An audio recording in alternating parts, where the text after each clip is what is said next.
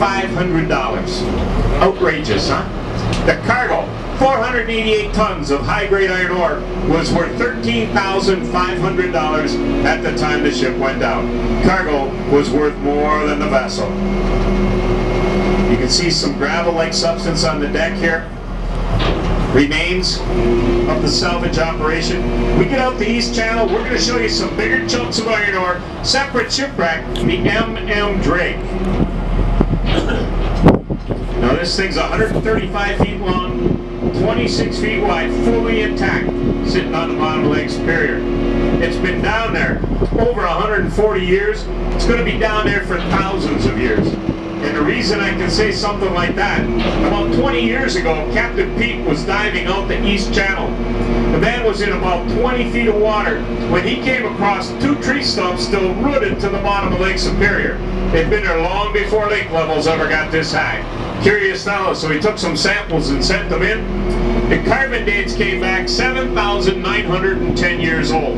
The wood was still identifiable as white birch. So if white birch can last for 8,000 years, submerged under the cold waters of Lake Superior, just think how long white oak is going to last. Captain Teresa and I call that job security.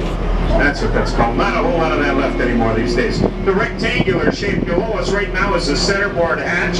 There would have been a winch mounted right up above that to raise and lower that centerboard into the trunk that's built into the hull of the ship. Once again, centerboard 40 feet long, 8 feet tall.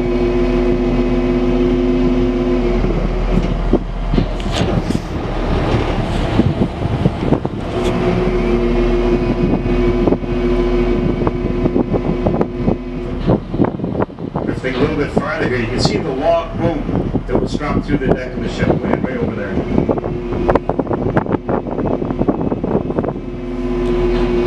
Where the beam runs across this narrow opening ends the centerboard trunk. About 4 feet away from that is the front or forward cargo hatch.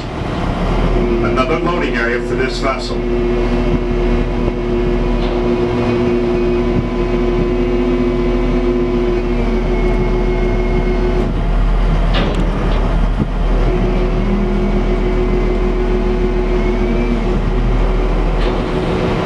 From this point forward, it gets closer to us all the way out to the bow.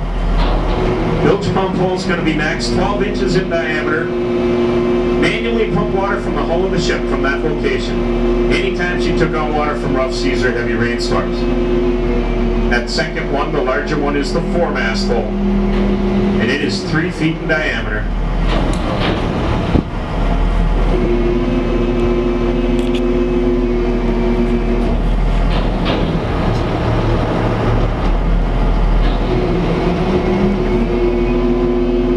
As we drift up towards the front, we're going to go over the companionway and chain locker next. And I mentioned sleeping quarters for two.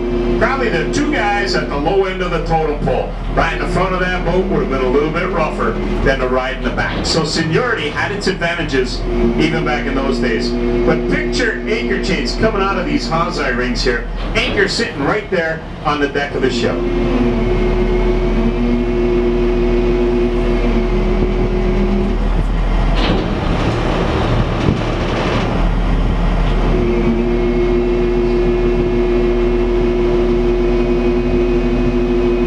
Once again is a tow post.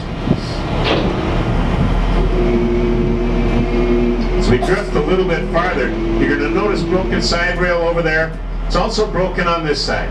Believed to have been done by the salvage company when they towed this ship over here. They would have wrapped huge chains and straps around that tow post to get it over here.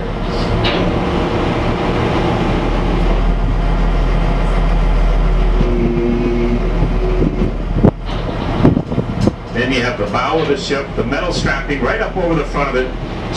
Stands 20 feet tall right there. You can look right straight down.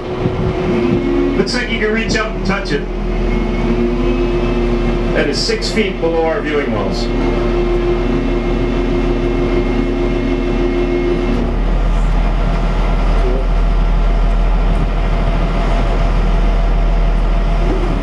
Pretty awesome sight, huh? Okay, we're going to